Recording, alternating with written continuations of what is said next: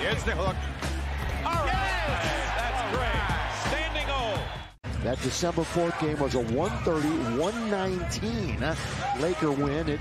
I wouldn't say it deteriorated into an all-star game, but it was certainly fun to watch at the end. And there's their man back in uniform, Bradley Beal, beyond the arc. With Kispert coming in, the Lakers got to be aware of their switching or whatever, because he's a guy that really knocks down the long ball.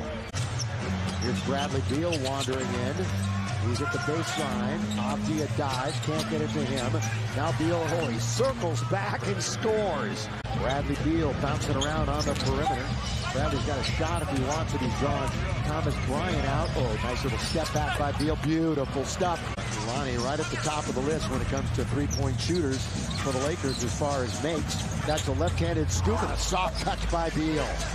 It seems like more, but officially that's 6 points on the break for the Lakers.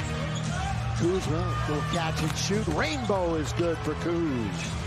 And LT is still the professional of professionals. So congrats to LT, and he's not going anywhere. He across the timeline, picked up by LeBron with a little bit of quickness and speed as Beal, who pulls up from the elbow. But he had 19 and 7 against the Lakers 2 weeks ago.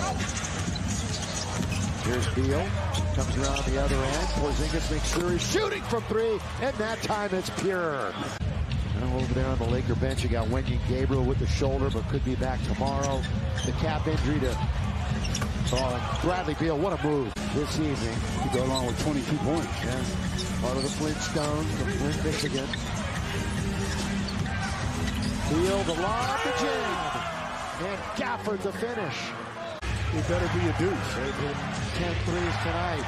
Beal trying to work for a two-point shot. We are tied at 1:15.